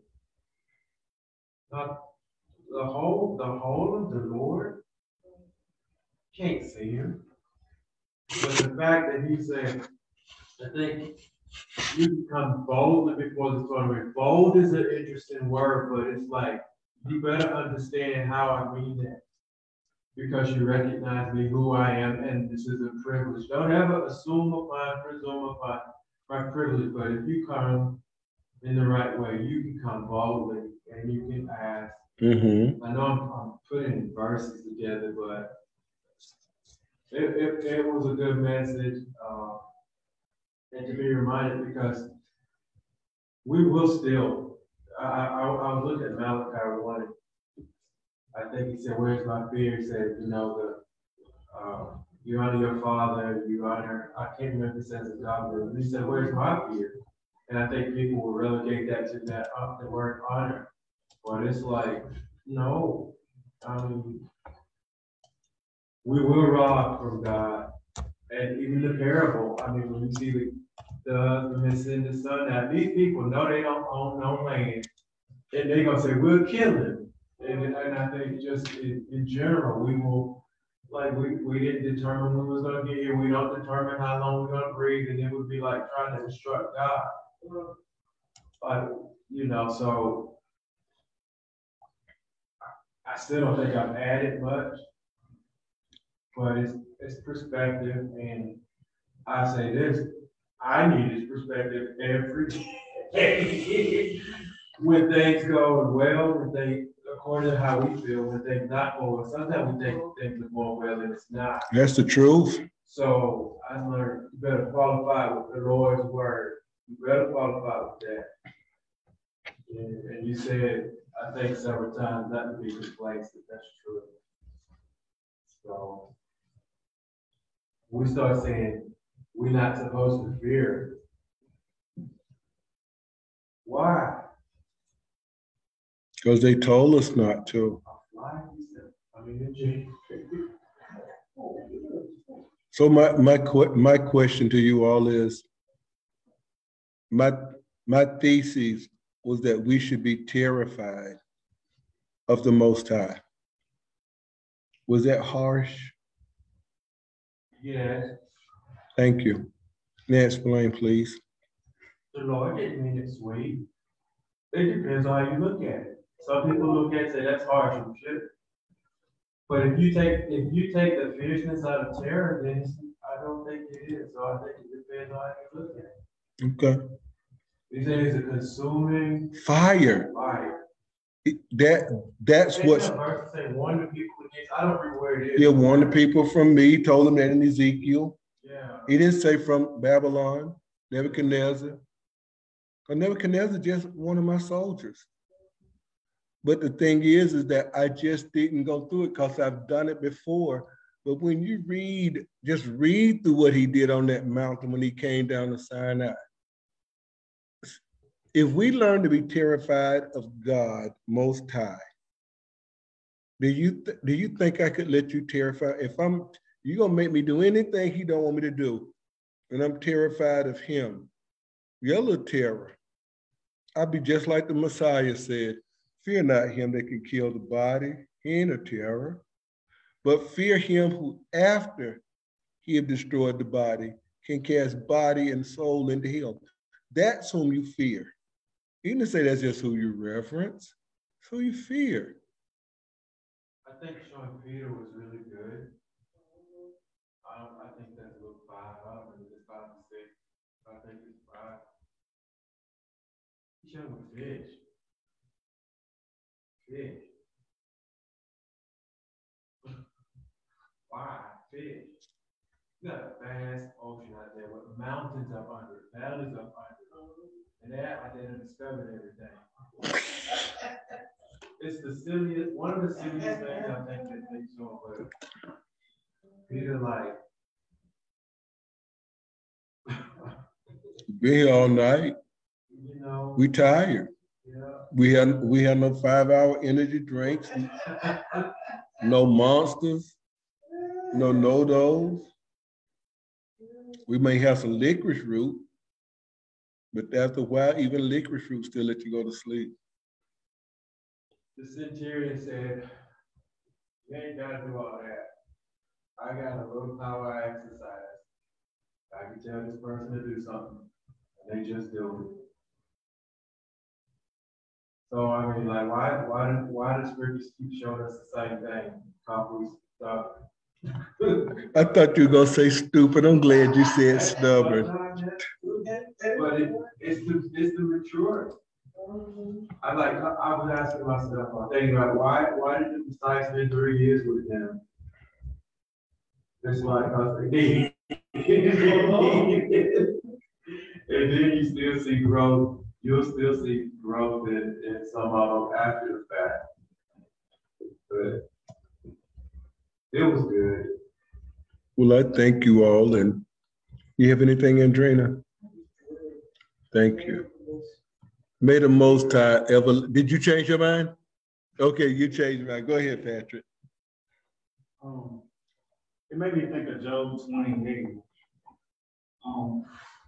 When you get to like verse 20, it'll say, whence then cometh wisdom?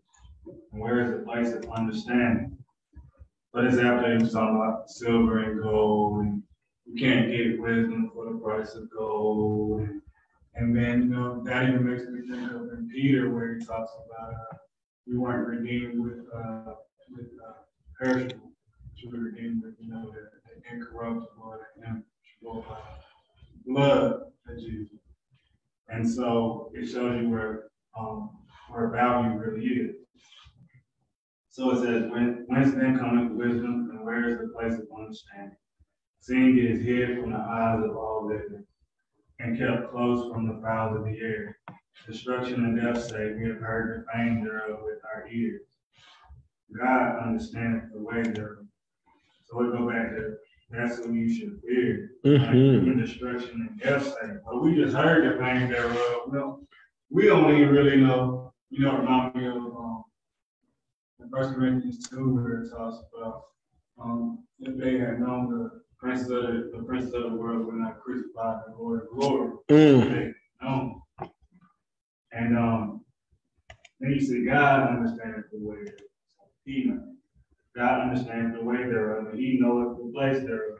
where he looked into the ends of the earth and see it under the whole heaven, to make the way for the winds, and he weighed the waters by measure. So all those things, you can look out and see the vastness of the ocean. It's like he weighed all that like it was just a little, like, tell me about a water bottle, like it was just in a little water bottle. Like, all right, I'll move I moved that, like it's that small. It's easy to tend to pick that up and drink.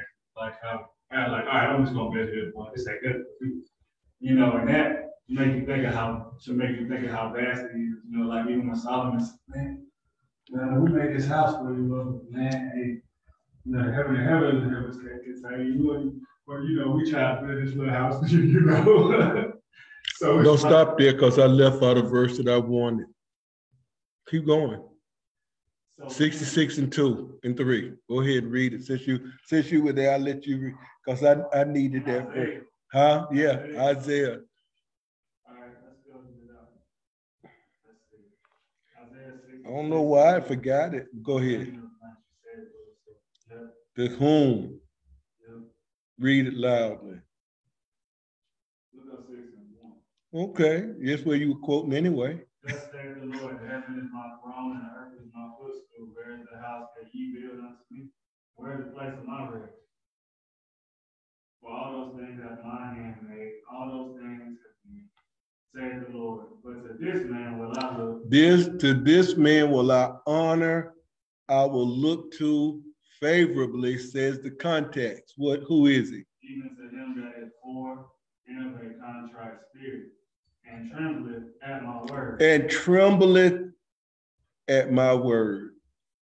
A lot of times people, when you start talking about God's word, they'll run you out of the house. They won't invite you to the next family get together. They won't. And they'll act as if they're supposed to hurt you because you didn't go and sit around with people that didn't like you, want to be with you, and dishonor the Most High. They will. And they told you what they were about. They told you that they are the word. Yes. It's so interesting. A lot of days, probably almost every day, if I think about like, then I'll be like, oh my God. I'm talking to one of my cousins, like, yeah, literally, it's like a whole nother life. I'm like, but the word really say it. The word really say you transform. That you've been translated to the kingdom of his dear son. Like the word really says that. And after we read, we're like, oh yeah, that's sound cool. But it's like, no, we really actually take time to think about it and meditate on it. That's really what happened. Like if you could see it, had seen it, I guess, truly in the spirit realm, if you could see it would literally look like how you see something taken out of something and literally put into a whole nother thing, a whole nother way. And that's really what happened. It's like, man, I did it. I don't know who that was. That's another person. Like it really, like I really, that's another person. I'm like, wow. And, you know, even walking today, there was a guy who was sitting somewhere, and he started talking to me. He said a few things. He had said something about other, and I said, no, I said we in the world, but we not of the world. I said, that's what he said. You know, and it go back to being swift to hear, slow to speak, slow to rap. If you listen, you can hear everything somebody's saying. You can hear where they're coming from. You can try to spirit like you're supposed to do. Because they might get tired of you asking, you know, they'll try to like say something, move it somewhere else, and it's like, why is it sound confusing? You talk about how you feel, and I was like, it's really about what's true. It's really about the truth, not how you feel. Somebody that believes something else can say, oh, I felt it. Oh, this felt like something. But I was like, what is good? I was like, good is what God has said. And what God said in his word. That's what's good. So it's like, no, don't try to say this other stuff. Try to move somebody to the side over here, move them to the side right here. It's like, no, so you just straight out need to be asked, so what do you believe about Jesus and about his word? Because you just came to be talking about, once you find out who it was, oh, you had fallen out with one of my relatives about the word. So what do you believe? Yeah, about that word. With one of my relatives about the word, but it's like, and that what you're going against, trying to say stuff about churches on this corner and this on that, and I'm sitting in my like, that ain't what I had. I said, what do you believe about Jesus and what do you believe about the word? And we get to another point, and it's like, I gotta know what God told me. He told me try the spirit. He try the spirit. So you getting it or you saying other stuff. You brought to me that you said you had well, what do you believe? Because I ain't finna assume you was right when you had that conversation with him. I ain't finna assume they right. What I assume, and not even an assumption, what is true is what the word of God said. So does your belief know what the word God said? Young people might have little things that are different and disagreements here and there, but it's like, what is the doctrine of Christ? What was the apostle when they were preaching his will? Do you agree on the foundation? Do you have that where it needs to be as it pertains to Jesus? Or do you have another thing and you say another Jesus to me? That's how we gonna, okay, what do you believe? What do you believe about it? If you said something I heard you don't line up with the word, and you just gave me another Jesus thing. What did he said plenty of stuff about himself. He got plenty of eyewitnesses to talk about him that knew him. He put his spirit in people for them to him. We have all those things that are to help us and aid us in doing it. And learning about wisdom and sin. This is why Job gets to the point when he gets to in 42, he said, I heard you by hearing ears, but he said, I've seen you. I've seen you with my eyes. What is he saying? Because obviously you see the Most High face to face. We know no man can see him. Even when Jesus came, he said, ain't no man seen him, but this I seen him. But he said, if you seen me, you seen the Father. Because I'm the express image of what he was talking about. I'm that. I look like you seen me, you seen how you seen his character. Name, I came out to declare his name, you seen his character, you seen his authority, you seen what I do. I cast out my word. That shows you something different. That means I'm on this level. Y'all ain't on this level. Y'all don't know. Who you casting out loud, bro? You gonna talk to? What that little ritual stuff y'all gotta go and do? What that little extra stuff you gotta do? I ain't do all that. Right, my Father know me. I know him. I'll be a lie if I said I didn't know him. I'll be a lie like you if I said I didn't know him. I know him. Don't come to me like you know you don't. You said that was your fault. You said that. But you ain't look. You looking mighty unfamiliar though. About you know him. You love him. You will love him. You don't know him. You a bastard. You're illegitimate. And that'll be there and say, well, this is what he told me to do. Respect. I said, that's not what he said. I'm like, no, he said we the love, but at the same time, sometimes that's gonna be hard sometimes. That's gonna be hard. I said when it came time, I said, I knew my daddy loved me. He goes far when he said such stuff, but I knew when he went up, I knew he went up in tone. Oh boy, I knew you better stop or the belt is coming in. Did his voice thunder? I knew it would it would go up like that. So it's like when God thunder like what it hey, the back in the day, what the old folks used to say when it was thunder. Sit down, turn everything, turn the lights off. Yeah. Hold up, turn the TV on. Even some of the hardcore guys, when it thunder really, really loud and hard, and the sky get black, you start seeing some humility. Yeah. It just shows you. Is the end of the world coming? It shows you how far and how different society is now. Even with them want to take prayer out of the school. First thing started happening, you took it out of school, get shot up there. I said, you couldn't catch the correlation there? that when God ain't near or something, then help and destruction is coming. They said they don't understand the way they coming in when the way ain't there. That's when they slide in. We hear now. We hear what you gonna do. You don't know him. We gonna stay here hitting you in the face. So they said we heard the pain. You know, he pain. We don't heard about. We don't know the way. God understands the way thereof. He knows the place thereof. For he looked into the ends of the earth and seeth under the whole heaven to make the weight for the wind. And he weigheth the waters by measure. When he made a decree for the rain and a way for the lightning of the thunder. So Elihu, we saw, said a lot of things similar to this. He kept talking about the weather. But that would come from out the north. You got to know it come out the south. You know, you got your north wind, the south wind, your east wind. A lot of times they talk about the east wind, you see judgment. I believe it's Genesis 41 in the dream Pharaoh had talked about it. So a lot of times when you saw east wind, you would see judgment. You know, or did one time as it pertains to the plague to get rid of some, I believe it might have been the local, where it was the west wind.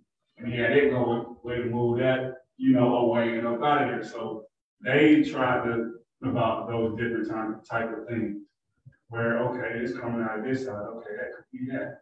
And that's why Jesus said, okay, y'all, you look out there and you know something coming, you know weather coming, and you look on this, how can you not discern this time? So how can you not discern who I am and what I'm right here? You need to know that. Just like one of the last ones that Tim did, he said, do we really know what time it is? And what it made me go, we better know the word. Like when he said, y'all ain't discerning the top. Y'all ain't discerning, I'm right here in front of you. You knew them things like that. Okay, let's say them things get out of whack. Do you know me? That's how you know the time. I'm the redeemer of the time, because I'm the redeemer anyway. How many times I said the redeemer, he coming. He gonna come to his place. The redeemer, they will capitalize it. He coming. Malachi, he starts saying, he coming to a place better. He coming to see about you. I'm here. Why you ain't discerning these times? You supposed to be this and that. Why you ain't listen to Malachi? Why you ain't listen to Isaiah? Why you ain't listen to Moses, who you say you follow? But I know you don't follow him, but you say you follow him. If you follow him, you believe what I'm saying. Moses spoke to me. You would know these things. You search for. You'd be like how the Bereans was. Like they wasn't there at the time. He talked to them. But that's how we certain scriptures and know that. Certain scriptures to see if these is true. That's what they did when Paul was talking. You don't just assume believe anything anybody's saying. You be sitting up doing that. You be sitting there asking. You better be sitting up listening to the spirit of the Lord. So you know what this is trying to tell you something. Then it says, and back in Job 28, when he made a decree for the rain and the way for the lightning of the thunder, then did he see? He saw it and declared. So he'll declare something he sees. He'll see it, he'll declare. Jesus saw he could declare him because he's in his book. He can do it. He prepared it, yea, and searched it out. Right? He can try the reins of the heart, Jeremiah. He can try the thoughts that intensity, or he can see those things. And then verse 28, and unto man he said, behold, the fear of the Lord. Yeah. That is wisdom. And to depart from evil is understanding. You're going to depart from something. You either going to depart from evil and be with him, or he's going to say, depart from me. Ye that work iniquity find you, and you're going to be departing from his presence. Which one you want? Make a choice. Make a choice now to depart from evil. Make a choice now if you're going to name his name and be one of them that depart from iniquity. That's right. So you can be with him. Iniquity, which is lawlessness. Don't be lawless, but be under the Lord. Hey, do what he tells you to do. What he commands you to do at every moment that you do something. Do what he says. Because you should for him. He went through all that he went through on that before getting to the cross. Most would have died before they got to there before that. Most would have died before that. Before they even got to that point, would have died in the garden. That's why so he could make it to what he needed to get to. That's what he's praying for. We won't talk about that though. They want to just say something else about it. It's like no, Jesus was always going to do it. Father will going to get with him. I don't thought he wasn't going to do it. He knew what to do. He knew what to do. Lord, give me strength to get give me strength to get this that I'm about to have to do and get what do this without it. If I die early, they through. They through. I ain't through. They through. If I die early, they through. And your will, I need your will to be done, Father. I want to do your will more than anything. I need that. Even more than that, they do. I need you. I need to do what you say to do. That was the thing. He feared so much. He didn't want to be separate from him. That's what he knew that was death. To be separate from. That's what's scary. We be scared of that. When you read about what happened with Saul, you should be scared of that. You see, he went all the way out of his mind. That's what out of mind. When people go out of mind, there it is. Go read what happened with Saul. There it is. That's what happened with that. Something else come in with that. Have your tail like this. You need the spirit of the leader. Spirit of the Lord blow on the grass. They talk about it in Isaiah. The spirit 40. The spirit of the Lord blow on the grass wither. We go wither. We don't fade. You see how your body feels. Some people like, oh, some days mine's like that. That need to let you know when you feeling a little. Sometimes your body feels a little weak. You really should be starting to think about it. And anytime, regardless of what age you are, you really should be thinking about, you know what, I'm frail, it's like this is, man, I don't feel as good. I better be thinking, I need his spirit to blow on me. Like, so it'll grow. I need to do, like the do in one, I need that do, which is how he is the do in his you. I need that all the time. I need that on a daily basis. That's where you're healing from. He sent his word and it healed me. Yes. Well, he sent